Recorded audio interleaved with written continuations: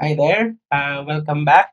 So, for today, let's continue our discussion from the previous one. So, we're going to talk about order of rows and columns in the matrix or in a matrix. So, we have here a 3 by 4 matrix, which are initialized by the given numbers, as you can see.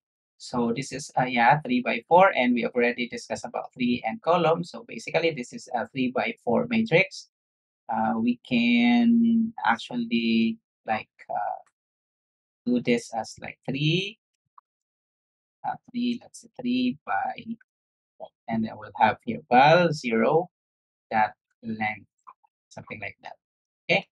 And now we're going to, if you guys want to, of course, access the elements of in our matrix or in our arrays or two-dimensional arrays, you are going to use the, of course, two indices now. So this is the row index and this is the column index. So let's have here val 0 and 0, and that is going to access this value right here, which is 3. Okay, so that's it. And then this one right here 4, let's access this one. This is 0, 1, 2. So this is the index row 2. Okay. So that is row 2 and that is column 2. So in order for us to display that value, so 4, there you are. So if you guys want to access the this 8 right here, so this is first column 1 and column 2. Okay, so let's run the program and we have there 8. Okay, so now let's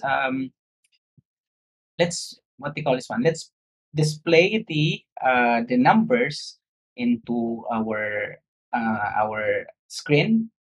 So by using loops, of course arrays and loops are married with each other or married to each other. So let's have here, let's say since I represents the row of an array, so let's have here I is less than val dot length, which is the row, and then let's have here I plus plus, and let's have here another one. So we have j to represent the column.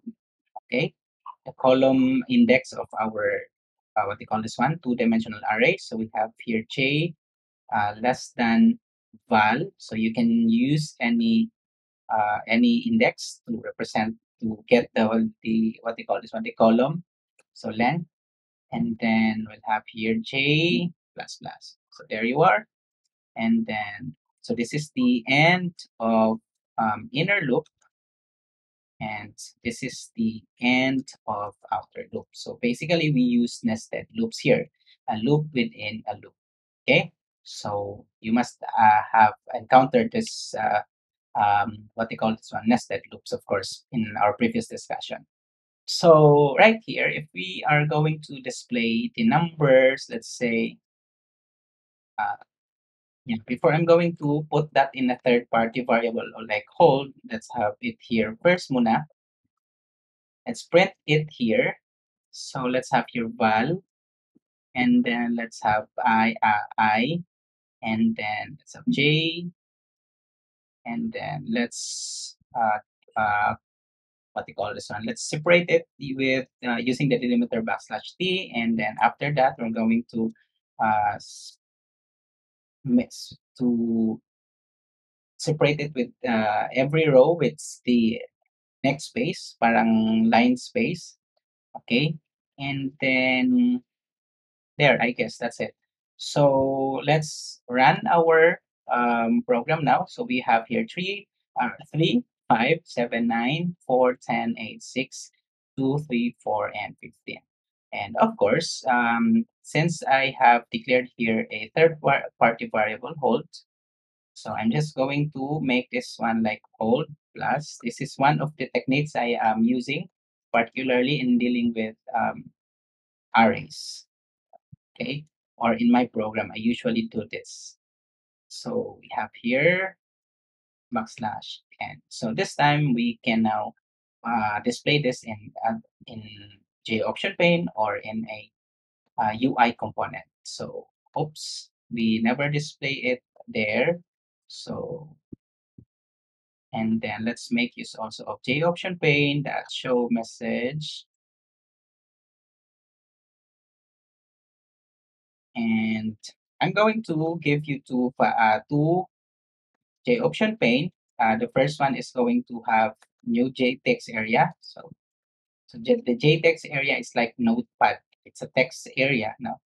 So it's like Notepad. And in order for backslash T to work uh, on our display, we'll need JText area in our show message dialog. It's actually actually a family of J option pane, which is under javax.swing component. So let's um, change this into multiple declaration and let's run our program. So this is our output there. Okay. And I'm just going to wait. So run. So this is the output in a console, and this is the output without JText area. So it's a little bit messy, although it's okay. But with using the idea of JText area, we're able to actually align it properly. All right. So I guess that would be all for now. Thank you guys for watching this video and have a great day ahead. Bye bye.